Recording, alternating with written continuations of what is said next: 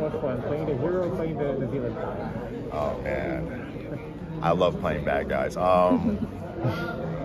I think I like both in this kind of world because, well, originally Sub-Zero and Scorpion were always like the bad guys, right? But in this animation, I feel like Sub-Zero is the Obi-Wan, you know, and for me, this is a more intimate story. It's more like if we were to compare it to Marvel, it would be the Logan of the universe. So for me, you know, I love all Marvel films, but Logan was special to me, and it's because we give the audience an insight to how broken down he is, and you know, so you know, Sub-Zero and Logan are kind of similar in that kind of thing, where they just couldn't be bothered, but then something forces them back into the hero's journey.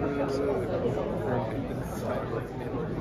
You're right. This is a great movie. The Sub-Zero's whole journey is really good. It does feel like it kind of ends though. Would you want to continue on with this version of the character if you were able to? Actually, I would love to. Yeah, because you know the ending kind of just you know it's gonna go somewhere now that he's back. But I'm curious to see where it goes. Even me as a fan, if I'm watching this, I'm like, oh shit. How's he? Okay, now he's back. All right, what's he gonna be like? So for me, definitely, yeah, it would be an honor. So last thing, I've heard that video games, they're intense workouts for voice actors. Even though this is not a video game project, it's based on a video game, that's how the experience is. Yeah, for me, you're absolutely right.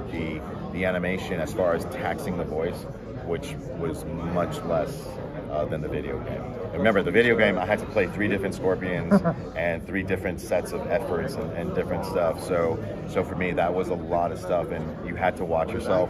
But for this one, yeah, there was a lot of efforts and stuff. But like to me, for me, it played much easier. Okay, all right. Thank you guys. Thank you.